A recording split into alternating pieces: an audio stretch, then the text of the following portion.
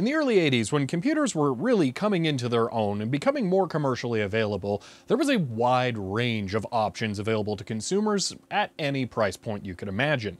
At the lowest possible end, you could get something like the Sinclair ZX81, also known as the Timex 1000 here in the United States, for about $79. More towards the mid-range, you could get a Commodore VIC-20 for around $299. Stepping up into the big time though, you could get an IBM PC for between $1,500 and $3,000 depending on how you configured it. IBM seeming to think that the $1,500 configuration was viable, even though you had to go up to $2,900 to get a floppy drive and a monitor included with the system. But what if money is no object, and you want the absolute most powerful, most capable system you possibly can? Well, this is the HP 9836C, a $25,000 computer from 1981 to 83 that is absolutely insane, and now my most favorite computer I own.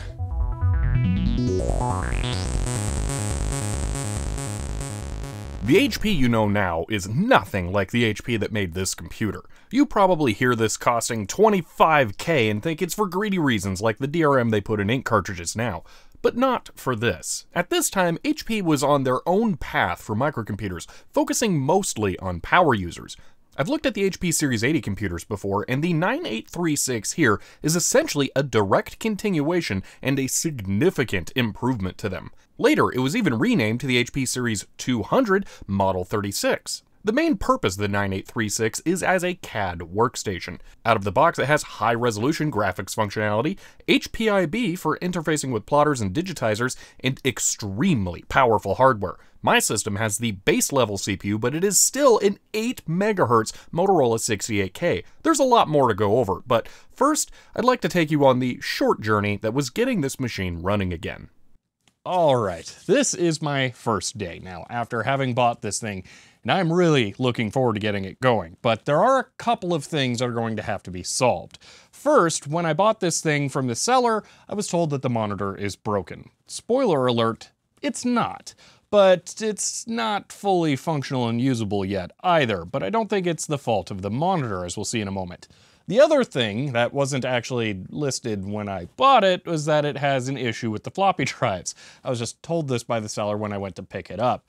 But I'm okay with that because I kind of figured it, because the HP Museum talks about the issue that I believe the seller was describing, where the grease on these drives kind of solidifies or gunks up, and they don't really work so well anymore. So they need to be cleaned down and re-lubricated to be usable. So we need to have a solution for video stuff and a solution for booting the operating system. But outside of that, I think the outlook is pretty good for this thing. But first, let's take a look at what's wrong with the video part. Now, the display and the computer are separate units on here, and you need a cable to connect them, and it is a 15-pin D-sub cable.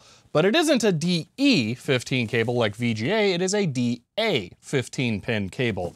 And this is the original HP one that goes with this computer.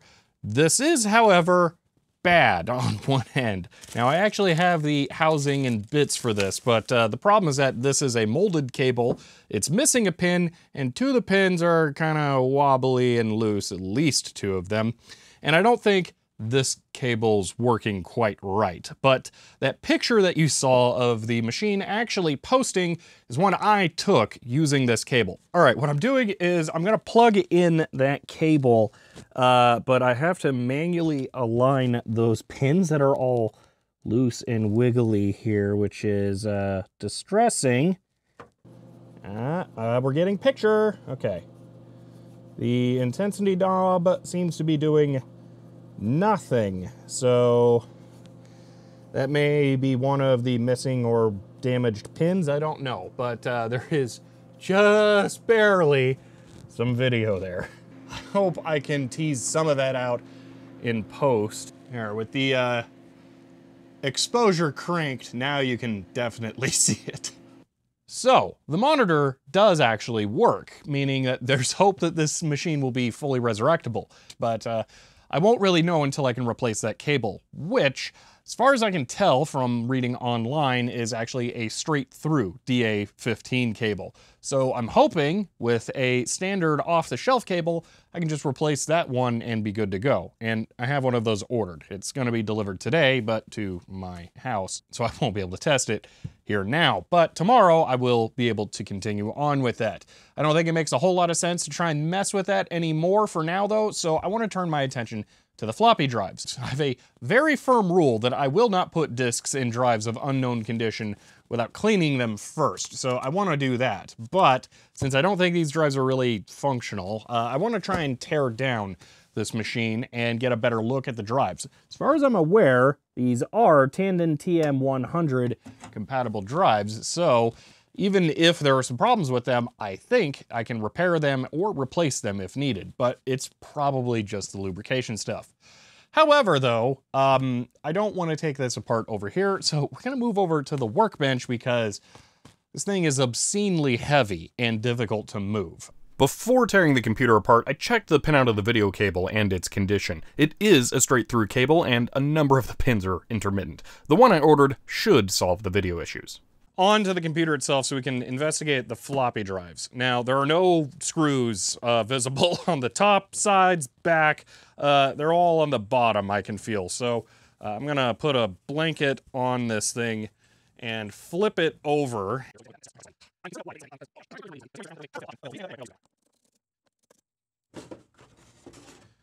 Cool.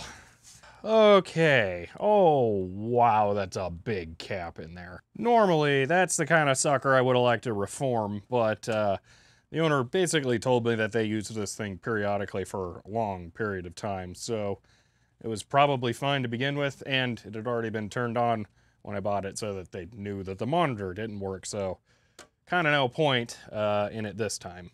Now, the floppy drives. Those look very Tandem-like, so I don't think this is going to be, why? Why are there 5 screws holding the plate on for the floppy drive?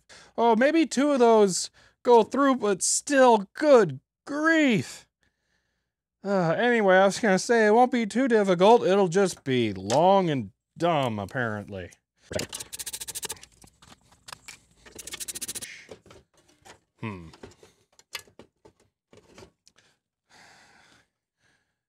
Yeah, let me look at the bottom again on that. Let me put 2 screws back in. So I think I undo that. Yeah, so that's just a guide. Wow, they expected to add more giant cards. Whoa. So yeah, this is gonna be a floppy controller, I guess. Why are they... Oh, that makes sense. Okay, so this is 9836. The 9826 does not have this drive in it. So I guess this is a different cable from a different manufacturing assembly. All right, get those screws back out. And then hope I can actually extract that drive. Can it rotate enough? Oh my gosh, just barely.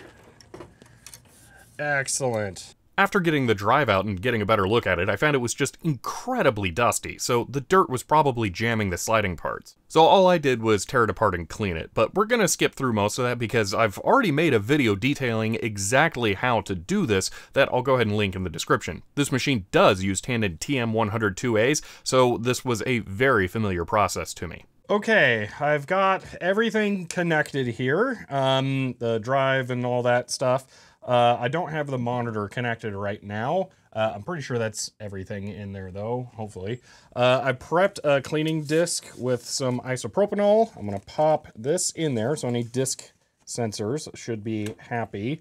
Then I'm gonna press the power switch and we'll see what happens.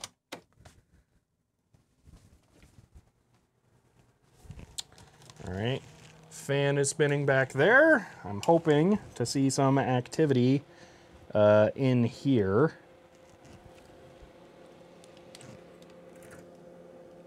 All right, heard the drives get power.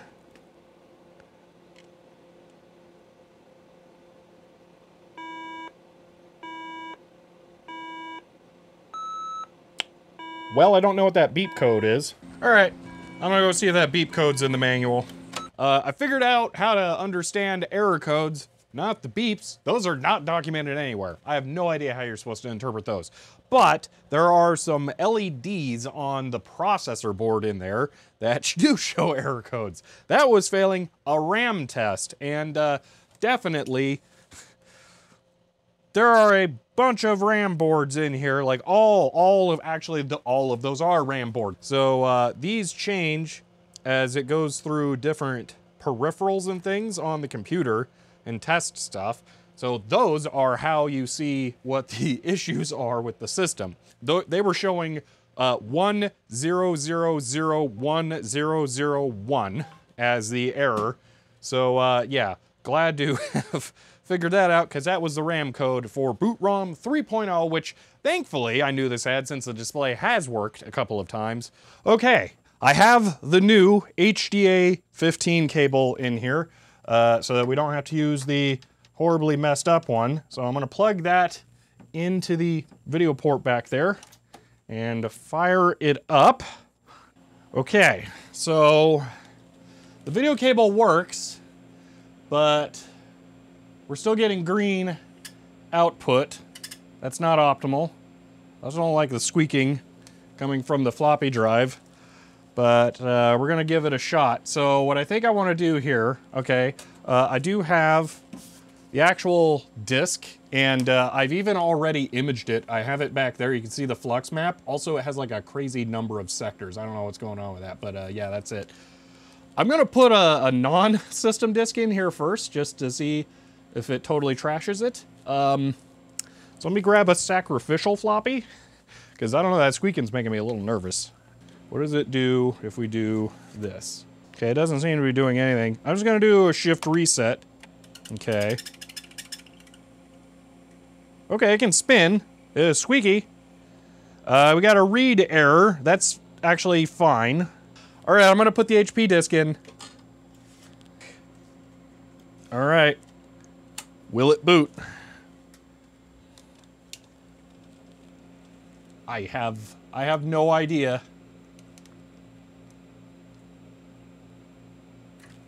It's trying. Or it's checking that it has the drive. Now it should boot to basic, which is kind of weird. You have to boot basic off of a floppy. Okay, it's trying. Booting a system. I don't know what the deal is with that.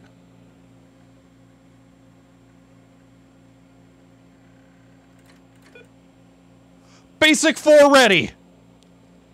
No way. Does it live? Print. Hello world.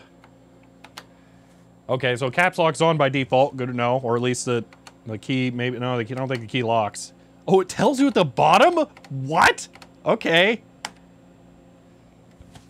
It lives. Oh my gosh, it works! After getting the machine up and running, I realized it was having a number of issues just related to how dirty it was inside. So I figured now that it's known to work, I can spend some time doing a deeper clean on it. Even the keyboard needed it because the keys were slightly jamming from the dust around the stems. I turned my attention there first because I wanted to try ultrasonic cleaning the keycaps and letting them dry. While that was going, I tore into the rest of the machine, finding tons of dust clumps around everything. While we're in this deep though, let's take a closer look at the hardware inside this machine and how it cost $25,000. First, when it's running, it will actually print out its configuration to the display, so let's go in order of what it shows there. Firstly, this is the 9836C, C meaning it is color.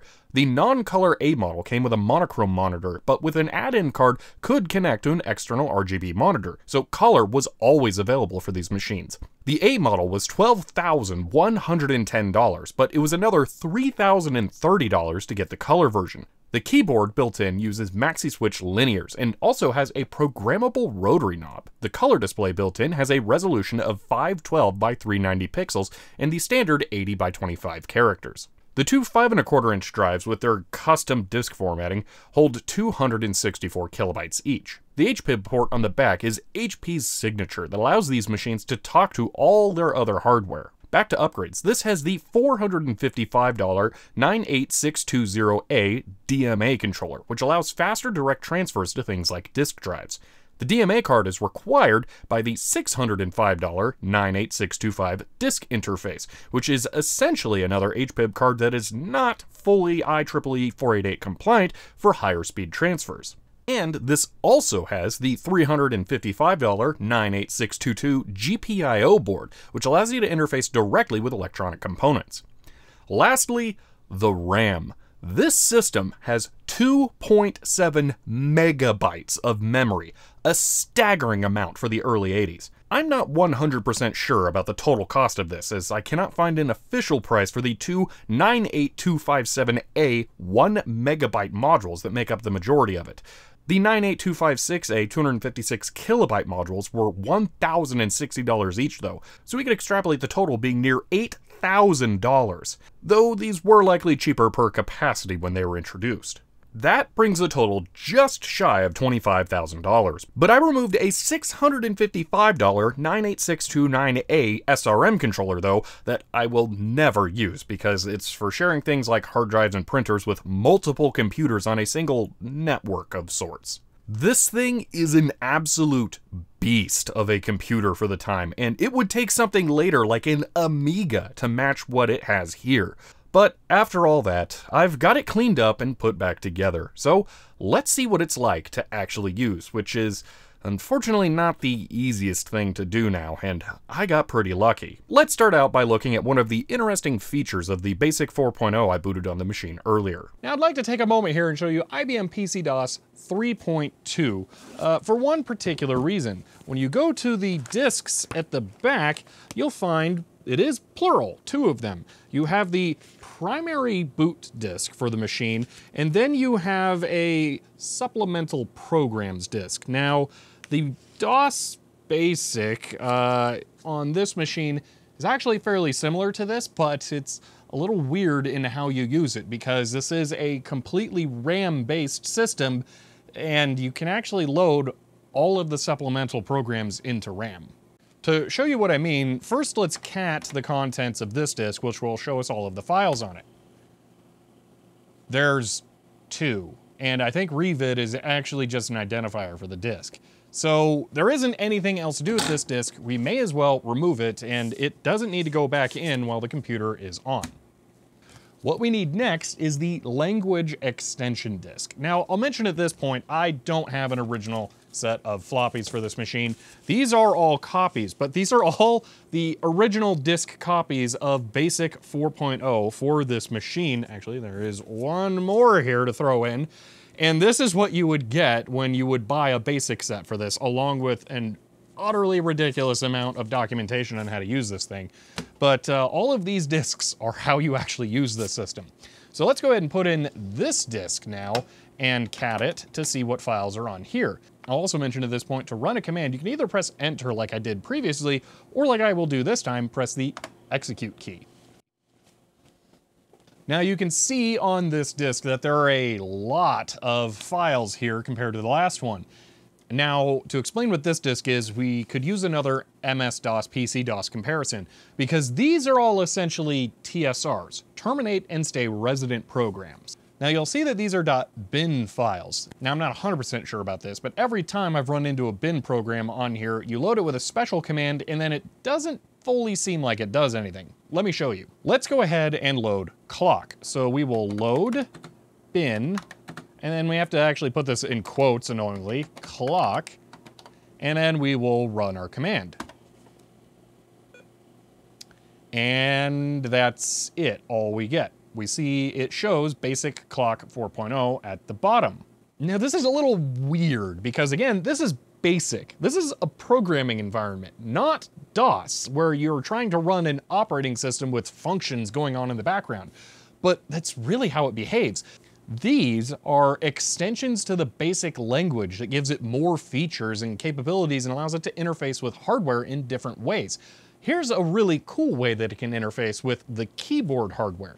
If we load bin KBD, we will see at the bottom now, we have a section of soft keyboard overlays. Now the keyboard has a section of programmable macro keys essentially up here. And what this TSR does is allow you to program those keys to do different things. Now the default functions it has here are pretty handy. We have scratch for starting a new basic program, load, which we could then use to load new programs, cat for cataloging disks, restore, which I don't actually know what does offhand, and list, which will show us our currently loaded basic program. Now, unfortunately, for the next thing I want to show you, which is the example programs disk, I'm gonna need to load all of these, because when you run into a command that requires an extension be loaded, it gives you a mostly vague error number and doesn't really tell you what you need to load. So I kind of have to load all of them to be able to flip through a bunch of different programs on here.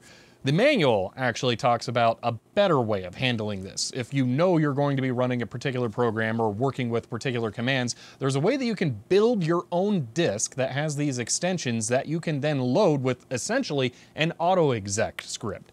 It's a really cool system, and it's really well designed to have functionality like that, being able to auto-run and load the things that you need in the background so you don't have to manually do it. So it's really cool, but I haven't actually set that up yet because I've been focused on so many different things with this machine, I just haven't been able to take the time to do that. So yeah, I'm gonna load them all manually now.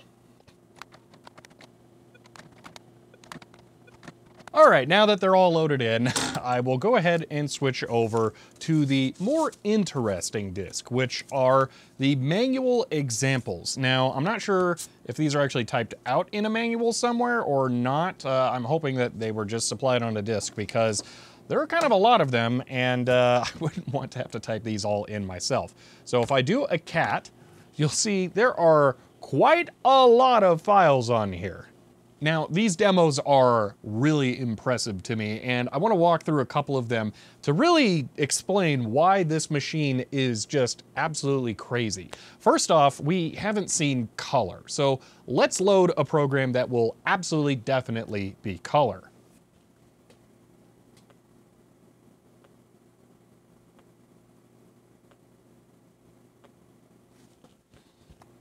Yeah, it doesn't seem very fast, does it? Now that it's fully running though, you can see it doing this really impressive color animation, but it's only able to accomplish this by cheating in a way. If you're familiar with graphics demos, you probably already know how it's doing it, because what it is using here is a technique called palette swapping. There's another program that better illustrates this though. Let me go ahead and load that. Now, I recorded this program earlier with the lights off so that you could see this a little easier, and I'd like you to note before it really gets going that the dots are all different colors here. And as it gets going, it switches into this really impressive starfield animation. When it's first drawing, it's actually giving away how it's doing this, because each of those different colored dots are different parts of the palette of the machine as it's drawing. It can then redefine the palette colors as the program is running, which allows it to make it seem like it's moving stuff on the screen, when really all it's doing is changing the color of the dots. Now, this palette swapping technique was fairly common during this time, and it saw a lot of use case, especially in early game consoles. One common use for that was waterfalls, because why would you want to spend a bunch of time drawing a giant thing on screen over and over again, when instead you could just dedicate a couple of colors to it and then cycle them to make it seem like it's animated. And that is how this machine is seemingly moving the dots away from center. It's not actually moving any graphics, it's just cycling most of the dots being black to either gray or white as they get farther out to the edges. Now, while this program is running, let me show you a cool trick this thing has that is one of the features that really blows my mind about it, because I can press this key right here and bring back the text from the command console. I'm gonna go ahead and cat the contents of the disk while the program is running. Now you'll notice it paused it in the background, but it did get the listing of the disk and then showed it on the screen. This thing is doing basically multitasking from 1981. That's crazy. We wouldn't see that in DOS until version 4.0, and really that wasn't like parallel tasks like this. That was just more background stuff. Now, the animation happening in the background is your one real application, but you can at least do some work while this machine is processing data in the background, because this really is an engineering computer that's meant to be doing work in the background. Now I want to cover something a lot more complicated, and that is getting new software onto this thing. I could just be happy writing basic programs, but there are newer versions of BASIC for this that would be fun to be able to use, as well as HPL and Pascal. But I don't have disks for those. I just have the BASIC 4.0 set. Now, the HP Museum has a large amount of software available for this thing. Getting that onto this, though, is not easy. But I need to move this over to my workstation area to really be able to show that. All right, so demonstrating the capabilities and functionality of a $25,000, 40-year-old science and engineering computer is not the easiest thing, but it's not really because that it's, you know, boring and institutional. It's because no one bought one and there's almost no software available for this thing. Well, if you asked me, there is no software available for this thing, at least before this video. I have uploaded flux maps of all of these disks to archive.org by the time that I've released this video, and I hope that anyone who has one of these machines can use these to write a disk to be able to boot from it, because without that, there really isn't a way to do that unless you're lucky enough to have a disk interface card as well, and getting peripherals for these things is not going to be very easy. However, I do have a disk interface card in here, so there are some more options that I can explore that have to do with the HP Computer Museum. They had the foresight to start backing up a large amount of software that can run on that computer. But the way they did it's a little weird, and I think it's mostly because they started doing it in what seems like the 90s based on the file timestamps I've seen. But the more confusing thing about that is that it seems like all of the disks that they backed up were actually 3.5-inch floppies. Now, how they got all this software on 3.5-inch disks for a system that has 5.25-inch drives built in really confuses me. But that's not even the worst part. The structure of disks for the HP 200 series are very weird. They have 16 sectors instead of 9, and they use 33 tracks of data per side for a 40-track drive like this is. Now, if you really start looking at the disks that the HP Museum was able to archive, structurally, they're very confusing. You'll see multiple different sector layouts and mixed sector types between disks.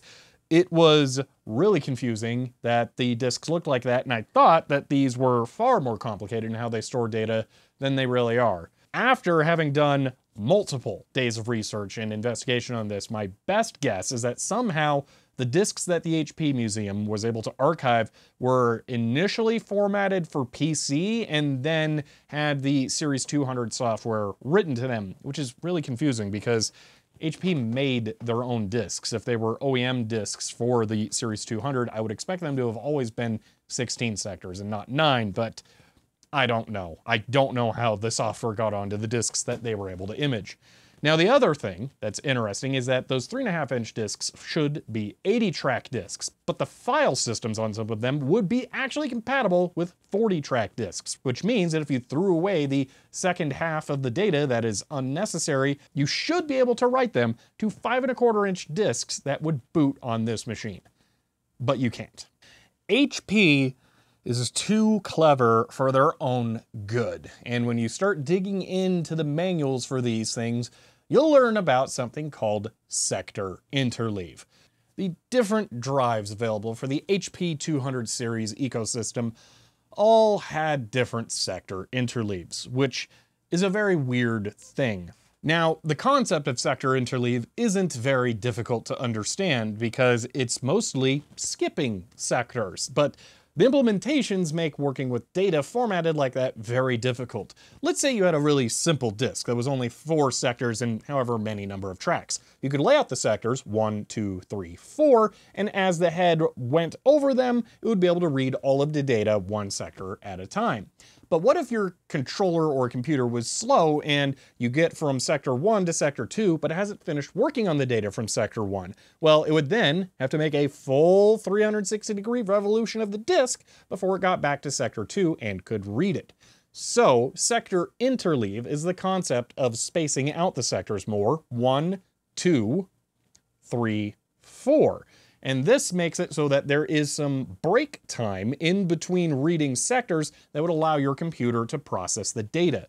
If your computer was slow, that would actually speed up the data rates by giving it time to process the data without having to wait for a full revolution of the disk. So, HP thought it would be great to tune every single type of drive for this machine with different sector interleaves. What that means is if you take a flux map of one of these disks made for a specific drive, the sector interleave is not necessarily going to be compatible with another drive. Meaning you can't convert 3.5-inch disks to work on 5.25-inch disks. So, without a 3.5-inch disk drive, I can't boot any of the disk images from the HP Museum on this computer. Fun. Except, as I mentioned, I have a disk interface card, which means I can boot them, but not as disks. Let me show you something over here. This is a computer running Windows 98 on a Socket 370 900 megahertz Celeron. The key thing about this computer, though, is that I put a National Instruments GPIB card in here. Now, with a GPIB card in a sufficiently old Windows system, you can run a program called HP Drive. This program is pretty cool because it actually has the ability to emulate a large number of HP disk drives. Now, the disk interface card on this computer is really just another GPIB port, which is compatible with the card I put in this computer. Which means if I run an emulation program that would say, hey, I'm this drive, and this computer tries to boot from it, it should be able to. And after some testing, it can. Now, a file I have right here is a hard disk image for the Series 200 computer, and it is possible to use the HP Drive program to boot from it.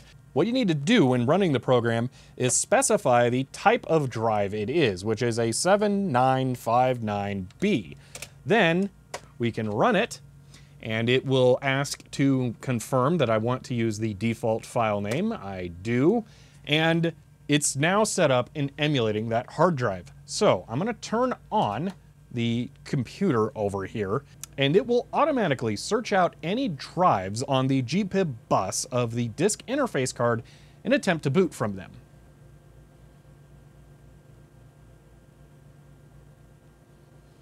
And there we can dimly see that it is in fact booting something.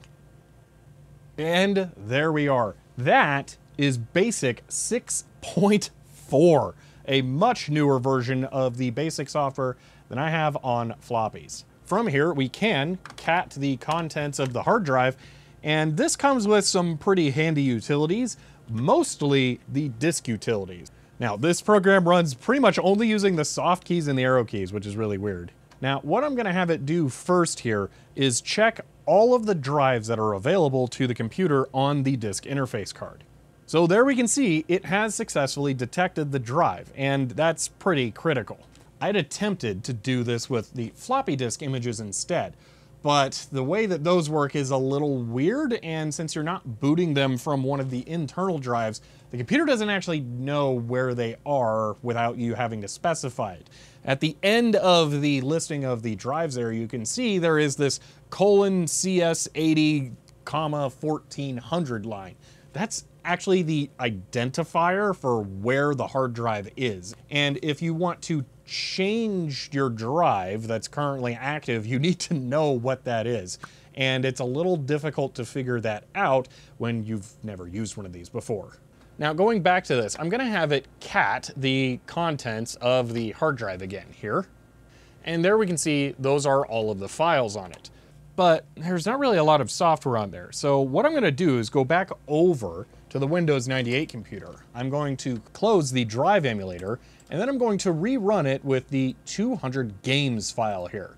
So to run the games application, I'm going to run HP drive, and I'm going to have it emulate a 9122 drive, and it's going to load the 200 games.hpi file. Now, with that drive version running over here and the new disk image, which is instead of this file is this one, we can now go back over to the Series 200 here and then have it rescan the drives, and it will find the new one. And there we are, the 9122 drive that if we go down to will have all of the games on it. Now keep in mind, this is a RAM-based system. It's not actually running from that hard drive. So the hard drive loaded BASIC into RAM, and now I have disconnected the hard drive essentially, and the computer no longer has access to it. I have not experimented with running multiple instances of HP drive to have multiple drives available. I suspect you could do that, and you just have to supply different addresses, but it's difficult enough right now to get this thing running, so I'm just gonna make it easy for the moment. We can now finally run a more complex graphical demo on here, and I think it just has to be Pac-Man. So we're going to go ahead and quit out of the program here, and I'm going to load B_Pac-Man. With that loaded though, we can now run it, and there we are. That is Pac-Man being drawn to the display.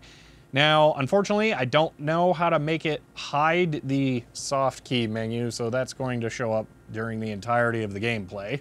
Maybe if I do, nope, I cannot hide it. It's locked those, but I can move Pac-Man around here. And if we go to a power pellet, we can make the ghosts eatable. Boom, 200 points. So even though this is meant to be a science and engineering computer, there are some games available for it. Now, games aren't what this thing is meant to do. It's meant to run CAD applications, but unfortunately, there aren't any of those archived anywhere. Matter of fact, the HP Museum Software Archive that we got the games program from is it. I can't find any other HP Series 200 software anywhere on the internet. But they do have a Pascal 3.1 3D object viewer, which is kind of CAD-like. However, I ran out of time trying to get it working because it is very difficult to get software from HP Drive onto the 9836C. So that will have to wait for some time in the future. I really wanted to get it running, I just couldn't delay this video any longer. But with that, that's everything I can show you for now. I hope you enjoyed this look at an incredible $25,000 CAD workstation from HP in their prime. This probably won't be the last time this thing is on camera because I did actually buy a 9122 drive for it, and I'm hoping I can convert the discs that the HP Museum has to actually work in the 5¼ inch drives using that. So maybe other people who have one of these can get it working without having to get more obscure hardware for it. But that's a job for another day. If you did enjoy this video, then you may want to subscribe to be notified when I release another one about this wonderful machine. If you want to help support the channel, you can find me on Patreon. But for now, that's it, and I will see you next time.